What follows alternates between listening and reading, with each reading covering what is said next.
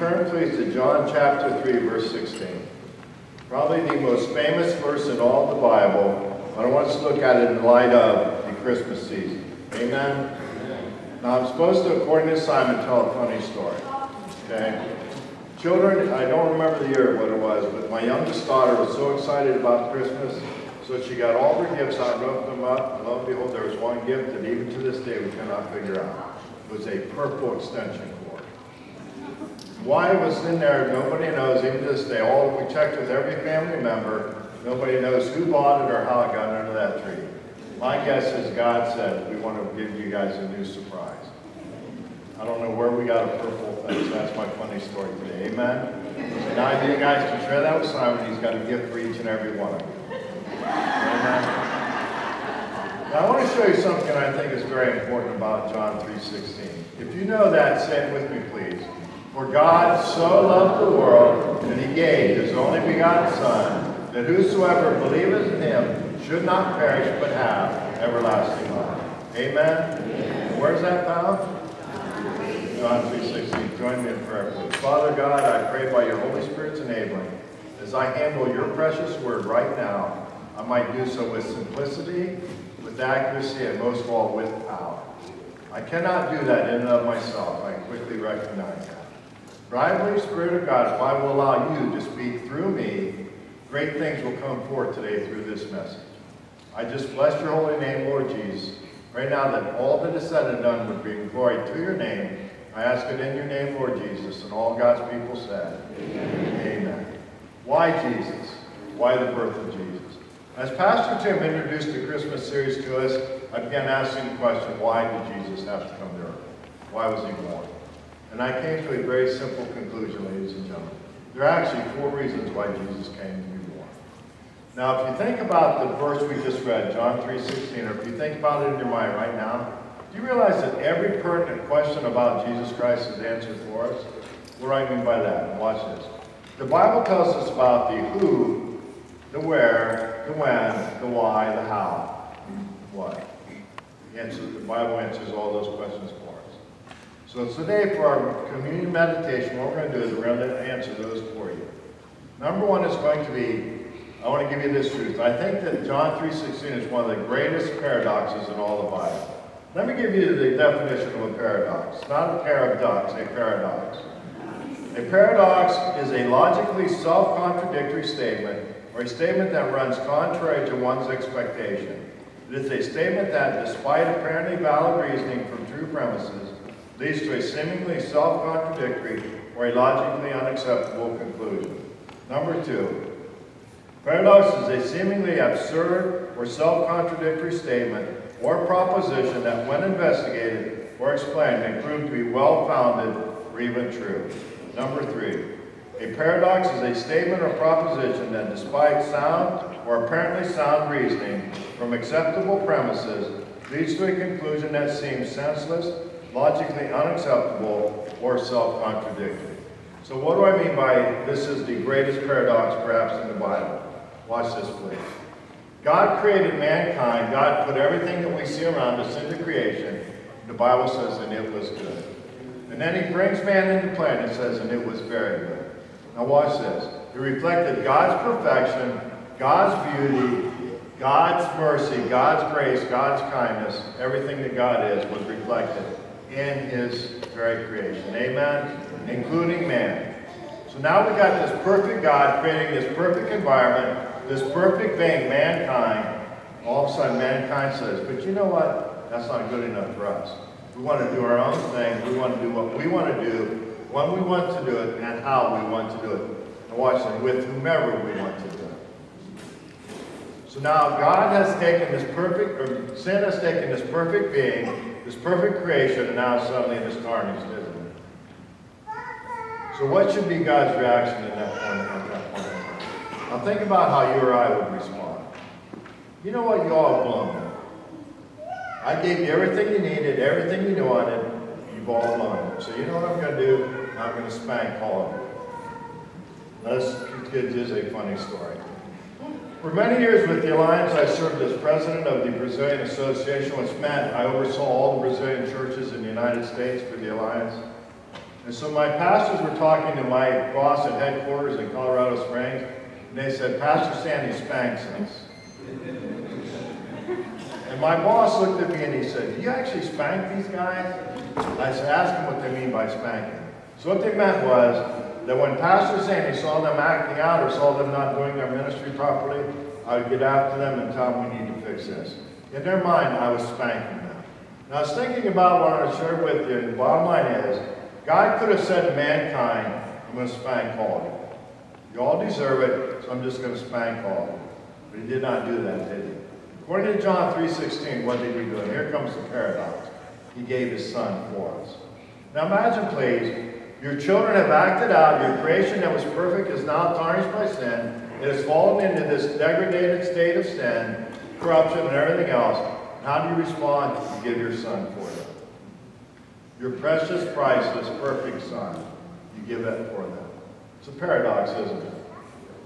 Yet we discover as we ask the question, why Jesus? Why this individual? We must answer those questions, the who, what, when, where, how, and why. So let's do that, shall we? First of all, let's start with the who. The who is found in Luke chapter 2, verse 11. We'll not take time today to look at all these references. Just write them in your notes, please, or in your mind. It was the long-awaited Messiah. Now this becomes very important for a specific reason. Now remember, when God created all things, the Bible says it was ex nihilo. The Hebrew phrase which simply means out of nothing. He spoke and there it was. So I'm holding my hand and I say, let there be a pineapple upside down cake, the greatest dessert ever created by mankind. And suddenly it appears in my hand. That's what we call ex nihilo. So now it's time for the long-awaited Messiah, the promise of God, and he says, you know what? We're not going to do it that way. We're going to do it a little differently. I'm going to send my son, who will be born of a virgin, going to come through the seed of the woman. I'm going to do it totally different.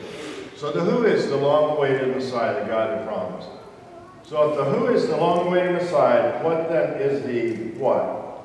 The what is the fulfillment of God's promise to us. Do you realize that John 3, chapter 15, beloved, is the first promise of God? God said to mankind, now, mankind has fallen. Adam and Eve have fallen into sin. Do you remember the blame game? The woman says, God says, what have you guys done? Well, she did what he did and so forth. Do you realize that carries over to marriages today? You know, my marriage would be better if she, if he, if whatever. So we got this blame game, and ultimately what it comes down to is, it's a very interesting dynamic, but Adam says to God, he says, you know what? It really, God, is all your fault. That woman you gave me. Can I tell you how many men have said to me over the years, you know, she was so beautiful, she was so adorable, she was so sweet back then, until. Now, when the Bible speaks of sin coming into the world, it talks about how everything was perfect, until. So mark that little until there, okay?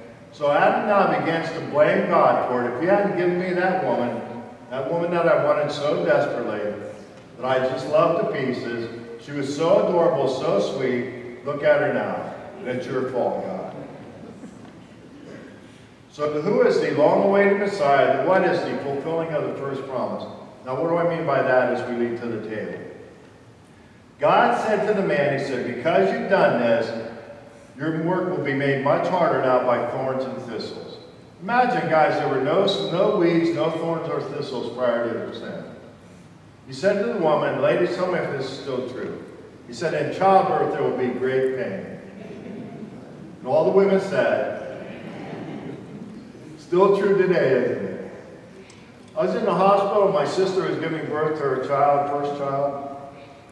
And I could hear, this was the days back when, before the dads could go in and all that stuff. Now I'm down the hallway from my sister having her baby, and I can hear her back then saying to her husband, when we get out of here, I'm going to kill you, Gary. You are a dead man. If you think our relationship will ever be the same, you are crazy as you can be. Amen. Now, let's be honest today. How many women have felt that way giving childbirth? A few brave hands went out. Appreciate that. But we find that God says then to the serpent, he says, and here's the punishment I'm going to give to you. It's twofold. He said, number one, you're going to be down on your belly the rest of the days of your life, and the dust of the earth will be in your nostrils. Now watch this, and he said, I'm going to put an enemy between the woman's seed and you. That enemy is the first direct mention to Christ in all the Bible. So now God's promise is, I'm going to put this enemy between you and the devil, between you and the woman's seed. That was when Christ came and was born, beloved, it was the fulfillment of that first promise. So kids, when Simon asked you what the first promise was in the Bible, say when Christ was born. It was fulfilling of Genesis 3:15. So we know the who, the long-awaited Messiah, not spoken and created by God ex nihilo, but rather coming through the seed of the woman. Secondly, the what is the first promise fulfilled by God in all of the Bible. Number three, what about the when? The when says, according to the Apostle Paul in Galatians chapter 4 and verse 4, he said, when the fullness of time had come, the woman brought forth her son. When the fullness of time. Maybe next year in my Sunday school class we'll do a whole series of lessons on the fullness of time. There were certain events that took place at the birth of Christ that had never occurred before in human history and have never occurred since. Only at that moment in time when Christ was born. So Paul said to us, he said, the fullness of time. So now we answer the who, the what, the when. What about the where? Well, Micah the prophet said it would be in a city called Bethlehem. Are you aware, beloved, there were actually two Bethlehems in Israel? There was a northern Bethlehem, and there was a southern Bethlehem. Now notice how Micah the prophet said Bethlehem of Judah, correct? Talks about the land of the region of Judah. Let me show you this. I wish we had a big map here. The northern Bethlehem is actually up here. It's just to the west of the Sea of Galilee. It is very near Nazareth, where they're located at the time. So they have to go from here down to the southern one. So it's not the Bethlehem that's in the region of Zebulun, which is a different tribe. It's in the one of Judah, which is in the southern part. So now they've got to go south from up here. If they'd gone to the northern one, beloved, it's only about 10 miles.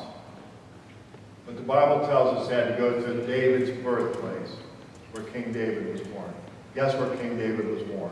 In the southern Bethlehem, which is also in the region of Judah. So all this must be fulfilled according to God's plan, because that's what Micah had told them. He said, you don't watch for the baby being born up north, you watch for him down in the south here.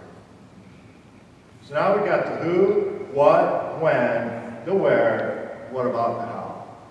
Had to come through the seed of a woman. In Isaiah chapter 7, the great prophetic passage we study at Christmas, God said to Ahaz, he said, ask me for the most absurd, bizarre thing about how I'm going to make this happen. Ahaz says, I will not do that. But in verse 14 it says, but God said, let me tell you what, I'm going to give you the most absurd thing or bizarre thing. He said, you know that it's going to come through a woman, a virgin is going to give birth. Now I gave you the definition of a paradox. It is absurd, correct?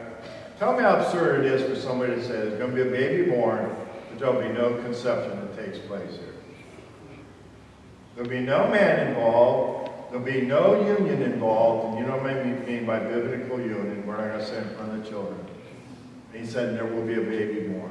He said, but not only that, Ahaz, he says, this baby's going to be a male child. This baby will come through the virgin. Now watch, let's piece it all together. In the southern Bethlehem in Israel, which also happens to be the birthplace of King David, because he's of the line and lineage of David. And one day this baby is going to sit on the throne of David. Amen? Amen? But notice how paradoxical all this is. This doesn't make a lot of sense, does it? So we still haven't answered the question yet, why? Why Jesus? Now I'm going to give you 4 things today, beloved, about why Jesus. Amen? Amen. Number 1 is, according to 1 John chapter 2, Jesus would be, did Simon leave? He must have gone to the office to get coffee. I need some water, please. Now watch this. In 1 John chapter 2 it says, and Jesus would be the propitiation for our sins. That word propitiation appears 4 times in the New Testament. Here's what it means. To appease the wrath of God. So the first thing that Jesus did, beloved, when he was born, he appeased the wrath of God. Now you say, how do you know that, Pastor? Very simple. Tell me the gifts they brought him on that occasion to a newborn baby. Gold and myrrh. And what was myrrh? I forgot. You're going to have to tell me. It was embalming fluid. Now, do you know I have the most precious little grandson that maybe God ever put on planet Earth? Amen? So then get amen. But now watch this. I must confess to you, of all the gifts I've purchased for my grandson, not once have I thought about embalming fluid. Not once. Why embalming fluid, or why preparation for the dead body? Because that baby was born for one reason. That baby was born to die. That baby was born to appease the wrath of God. Very simply stated. Now we know that too, because when we go to the cross, what happens? Now watch this, please. While Christ is hanging on the cross, God cannot look at him and earth does not want him. You're aware of that? He hangs there a lonely figure, isolated all by himself.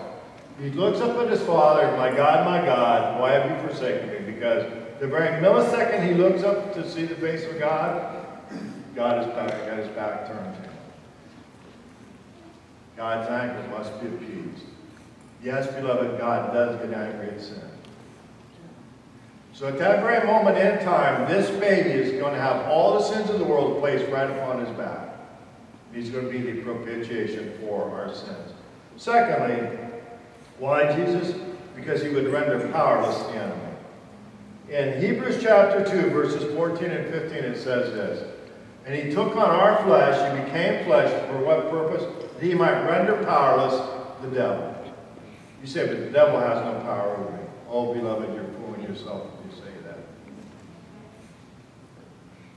Do you realize the devil knows what buttons to push with you? He knows when to push it. He knows how to push it. Yeah, but I'm stronger than that. Please, please, please, please.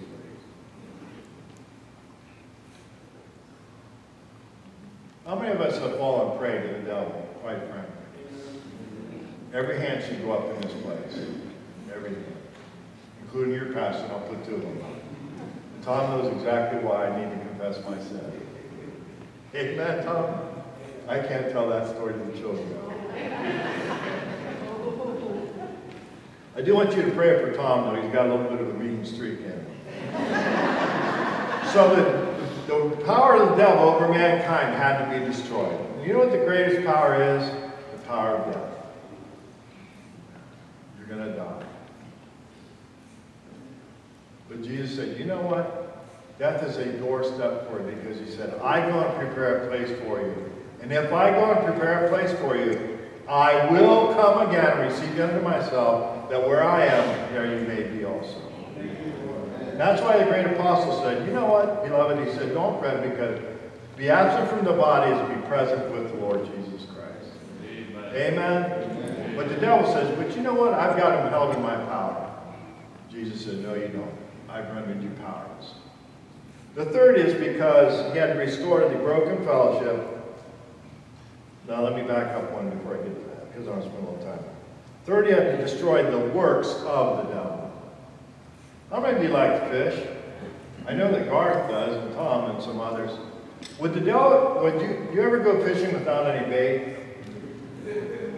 What have you caught, Garth, when you've not used any bait? Nothing. You caught nothing. Has anybody gone fishing without bait and caught something? Anybody? What'd you catch? Beside the water. Snapping turtle? Were you fishing for a snapping turtle? Now watch this. Not only does the devil have the power to make it happen, or did have, he knows what bait to use. I have a nephew that's a phenomenal fisherman. And that guy can catch fish anytime he goes. And my mother and I were talking recently, and I said, Mom, the reason Stephen is so good is because he knows, now watch this, what bait to use for what fish. Amen? And I said, Stephen has studied fish. Now watch this. And he's all his life he's studied fish. So he knows that if he wants to go catch this fish, he's got to use this particular bait. You know, the devil says, for this man over here, pornography will work great. It won't work on this guy over here, but this guy will. This guy over here needs power, and he needs the ability to steal things.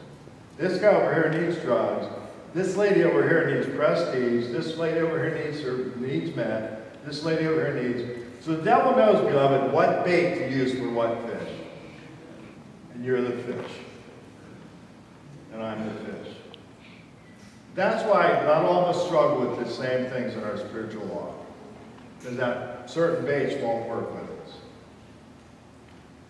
Amen? Amen? But the Bible says Jesus came to destroy that kind of the works of the devil. Notice it's works in the plural. Because one work won't work with all people. The fourth thing that Jesus came for, the why, is to restore fellowship. Paul uses a very important word there. He uses the word koinonia in the Greek. Here's what it means. It means to restore fellowship, union with, oneness with Jesus Christ. But there's an interesting thing about the word koinonia. It comes from the word of the commercialism, and it literally means two people partnering together. When they partner together, it says they share responsibilities, they share tasks, they share duties, they share joys. So now think about this, please. Through that baby, Jesus Christ, God says, I put you out of the Garden of Eden. It literally means I've run you out. But he said, you know what now? He said, through Christ, through this baby and his ultimate death, he said, I want to come back into a partnership with you. The moment, beloved, you confess your sin and you receive Jesus Christ, that fellowship, that partnership is restored right just like this. And it happens instantly. You don't have to earn it. You don't have to deserve it. It's a gift of God for you.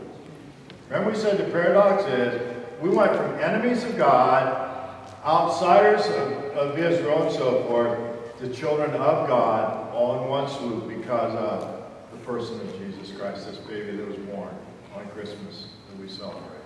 Amen? Amen. So now, beloved, we enter the who, what, when, where, and why, and how. Amen? Amen. And it's all about Jesus Christ. Say it with me again. For God so loved the world that he gave his only begotten Son, that whosoever believed in him should not perish, but have everlasting life. Now watch this, please. The greatest gift God will give to you, you're going to hold in your hand in just a moment. Symbolize with this wafer right here. Amen? Amen. And the greatest source of destruction of the power of the devil, you're going to hold in this cup right here. Amen. Amen. Now, in just a moment, when we begin to serve this, we're going to ask you to do something for us. We're going to ask you to hold that cup, and then we're going to look at one verse of Scripture. Amen? Now, since the children are with us today, if you're over 10 years of age, you can close your ears now. Children, what this is what we call the communion table of the Lord. It's a memorial feast for the person of Jesus Christ.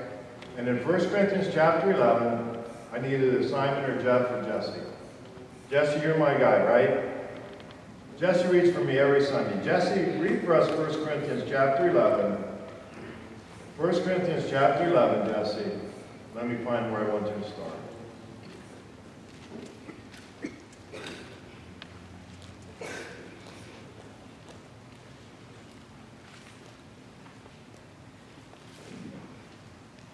I want you to start, Jesse, in verse number 23. Go through the end of the chapter, please. Just as loudly as you can, Jesse. For I received from the Lord what I also passed on to you. The Lord Jesus, on the night he was betrayed. Okay, stop there, please. Where did this teaching come from? I received from who? I received from the Lord. Beloved, the teaching I'm about to share with the children on the communion table comes directly from Jesus Christ. Amen? It doesn't come from the Christian Missionary Alliance, doesn't come from the Baptists, doesn't come from the Methodists, or the Presbyterians, or the Lutherans, or whoever. It comes from Jesus Christ. Amen. Now, may I show you the ultimate love here? When did he give this teaching? Watch this. On the night he was betrayed. Imagine, please, the very emotionally, psychologically, the most difficult time in the life of Christ on planet Earth. What's he thinking about? He's thinking about us. On the night he was betrayed, he gave us this teaching. Go ahead, Jesse. You're doing a good job. The Lord Jesus, the night he was betrayed, took bread, and when he had given thanks, he broke it and said, "This is my body, which is for you. Do this in remembrance of me." In the same way, after supper, he took the cup, this whenever you drink it in remembrance of me. For whenever you eat this bread and drink this cup, you proclaim the Lord's death until he comes. So then, whoever eats the bread or drinks the cup of the Lord in an unworthy manner... Okay, don't rush here, Jesse. Now, notice, please, we're doing this on behalf of Jesus Christ, correct? As a memorial service. So when we take that wafer in our hand, we say, Lord, I remember when you hung on that cross, bloody, broken, and bruised, that should have been me. Now, remember I said the word propitiation means to appease the wrath of God. Imagine if we went to someone and said, you're going to go to jail now. For what? Because your neighbor down the street was speeding and we're going to put you in jail. Why, we'd rise up in opposition, wouldn't we? You know what Jesus said? I love you so much, I'm going to go ahead and do that for you. But he said, this wafer represents my broken body. Children, this is not just a cracker we eat, it represents the broken body and is being handled very, very carefully. Then he said the cup, the shed blood. The writer of Hebrews said it best when he said, without the shedding of blood, there is no remission of sin. There's no canceling out of the debt. You know what the bottom line is, beloved? Somebody is going to pay for sin. Christ has already paid for it, so we can either accept his payment, or we can say, you know what, I'll pay for it myself. Can I give you something in love? You don't want to make that decision, you'll pay for it yourself. Accept Christ's payment for it. Now notice he tells us all the blessings of the table. Now listen to the warning, please. So then, whoever eats the bread or drinks the cup of the Lord in an unworthy manner will be guilty of sinning against the body and blood of the Lord. Everyone ought to examine themselves before they eat of the bread and drink from the cup. For those who eat and drink without discerning the body of Christ, eat and drink judgment on themselves. That is why many among you are weak and sick, and a number of you have fallen asleep. But if we were more discerning with regard to ourselves, we would not come under such judgment. Nevertheless, when we are judged in this way by the Lord, we are being disciplined so that we will not be finally condemned with the world. So then, my brothers and sisters, when you gather to eat, you should all eat together. Anyone who is hungry should eat something at home, so that when you eat together, it may not result in judgment. See, so it's not just a wafer and some juice, is it? He said it's much more than that. He said, if you're hungry, eat at home. Don't bring it to the table. This, he said, is something totally unique. Now, there's actually 4 views I thought about teaching on today on the green elements, what they are. I'll just briefly give them to you, and then we'll move on. One is called transubstantiation. This will be on the test later, okay? Transubstantiation, then there's consubstantiation, then there's Zwinglianism, then there's what we call memorial feast. Zwinglianism and memorial feast are very close together. In the Alliance, we do not believe that this becomes the body and blood of Christ, which is what transubstantiation means. Neither do we mean that it's consubstantiation, which means the body, while it remains the same, it is weaved in with the body and blood of Christ. What we believe in the Alliance is, it is an element that represents something. It is a memorial to Jesus Christ. So that's why it has to be handled very, very carefully, beloved. So 2 questions. Number 1, do you know Jesus Christ as your personal Savior? Remember I said that over on this side, God had created a perfect man who was a reflection of a perfect God. What did that man say? That's not enough for me. I want more. I want more. Now it's interesting because the Bible teaches us, beloved, that all have sinned and come short of the glory of God. Every single one of us. Amen. No exceptions. The Old Testament teaches the same message, but worded a little differently. All we like sheep have gone astray. We've all gone our own way. Every single one of us. So we've got to deal with that sinfulness, don't we? Yeah, but I've been very good in life. Well, we thank the Lord that you've been very good. We're still not enough.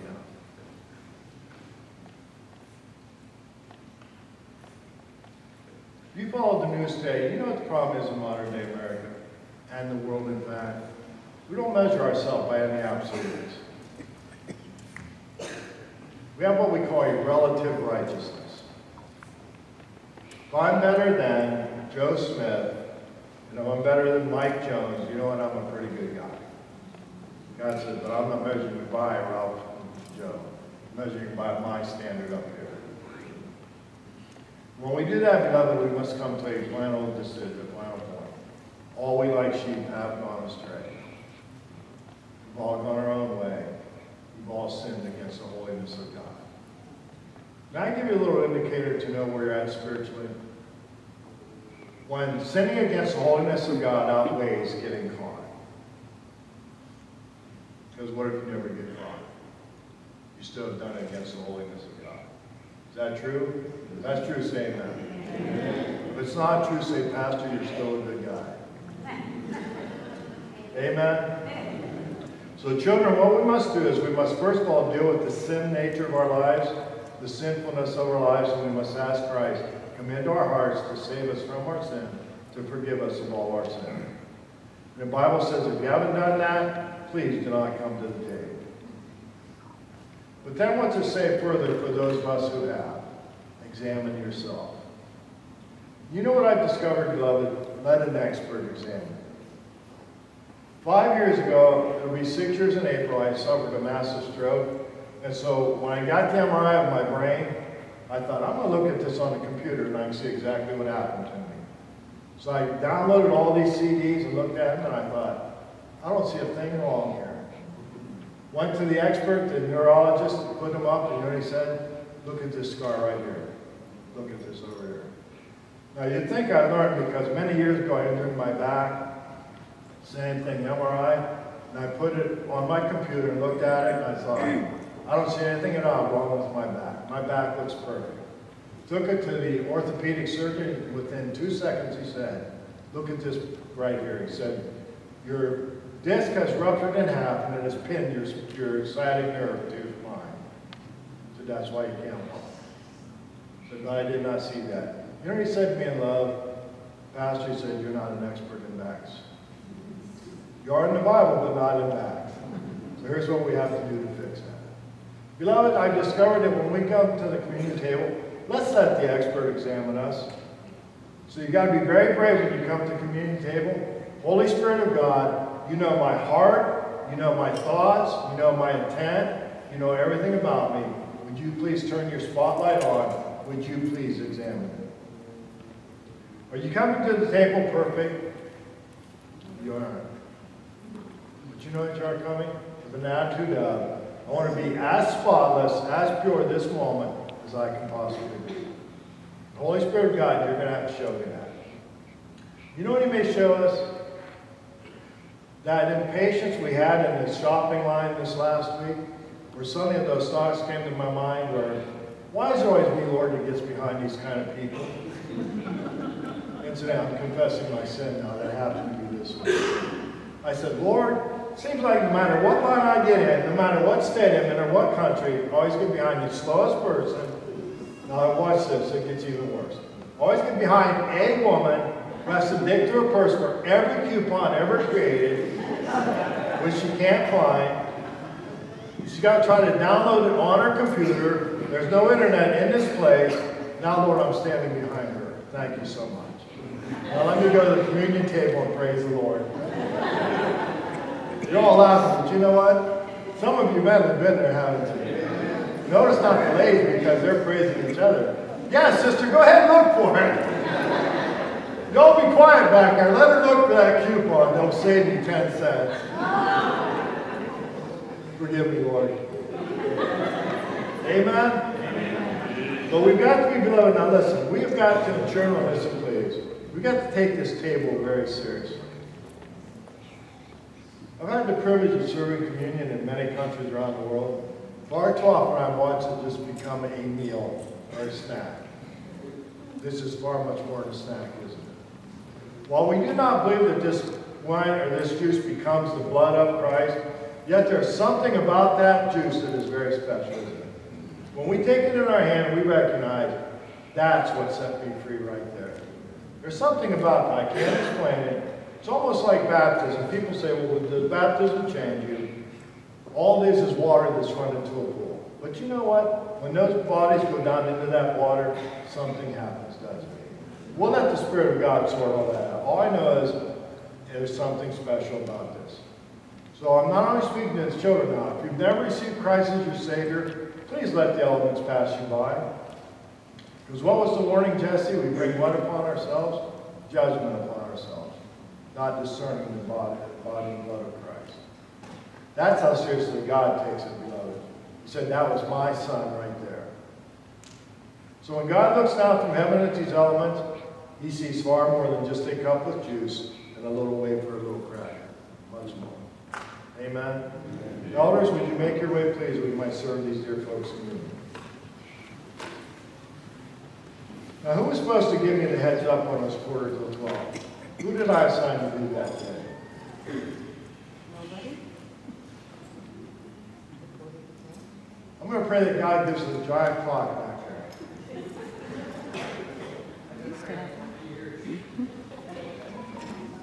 Amen. Pastor Jeff, would you praise the Lord first of all for us and just thank him for his precious son? Let's just join Pastor Jeff in that. Dear Heavenly Father, Lord, we come before you today. We stand before this table and praise you that perfect world, that perfect place that you originally created. You had that way. You've made a way, not by us, not by us hands, but by you sending your Son as a sacrifice, so that we can live as you originally planned. Lord, we just praise you for that. And while we partake in these elements, we think about that sacrifice, that we didn't have to sacrifice, but your Son. So we just praise you and thank you. Amen. We're just going to ask you please to hold this element till all have been served, and then we will partake together. Gentlemen, you may serve. Thank you so kindly. Wafer, please, and hold it in your hands. Please repeat after me. Thank you, Jesus, Thank you, Jesus. that you took my sin, you took it to the cross, through your broken body, now I am set free. Now as I partake of this wafer, a symbol of your body, I do so in remembrance of you, with praise, with thanksgiving, and rejoicing always. Amen. Let's partake together, shall we? Take this cup, please, and I want you to look right into that cup. Listen, please, to the Word of God. Revelation chapter 12. They overcame the devil by the blood of the Lamb and by the word of their testimony. Amen? Amen. I'm going to give you a quiz now. I'm going to give you the answer ahead of time. When I give the question, I want you to shout as loud as you can. Nothing but the blood of Jesus. Ready? What can make me whole again? Nothing but the blood of Jesus. What can wash away my sin? Nothing but the blood of Jesus. Shall we partake together? You all passed the test.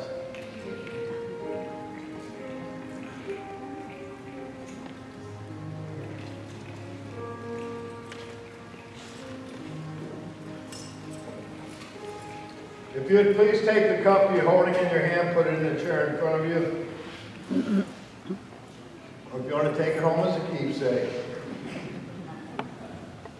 Then we're going to receive here in just a moment the benevolent offering.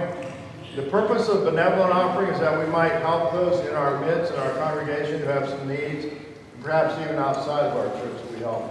Amen? Okay, Toby, would you pray for the benevolent offering, please? Father, thank you so much for the opportunity to be able to help out brothers and sisters healing. And I thank you for praying for ministers. You do our work. Praise you. Give us so many gifts. Prayer, share, Okay, second quiz before we go today. Gentlemen, you may go ahead. I'm going to give you a question, and the answer is, there's power in the blood. Okay? Would you be free from the burden of sin? I couldn't hear you. I can't hear you. You're supposed to be waking the angels up. They're sleeping today. There's power in the blood! Okay, you ready? In the wonderful blood of the Lamb. Amen? Amen. Who, what, when, where, why, and how. Amen? Amen. It's all found in that baby Jesus that we just celebrated. Would you stand up with me, please? I'm going to make you all Pentecostal now, okay? Lift your hands to heaven. Lord Jesus, in praise and adoration, we lift our hands to you, high and holy. Our hands are open wide. We bring nothing to you except ourselves. We present ourselves to you right now without reservation, without restraint. We want you to have all of us, Lord Jesus, as much as you can possibly have. We give it to you. Thank you for these dear ones, Lord, who have taken the time to come today. We come, Jesus, to bring honor and glory to your name. And I pray if I've done anything at all today, Lord, that has not done that, would you please wipe it out of their memories right now? But all that has, Lord, would you keep it there by your Spirit's power and enabling? Would you bring it to mind to them this week sometime? May we stay so focused on Christ this week, we will be a transformed and changed people.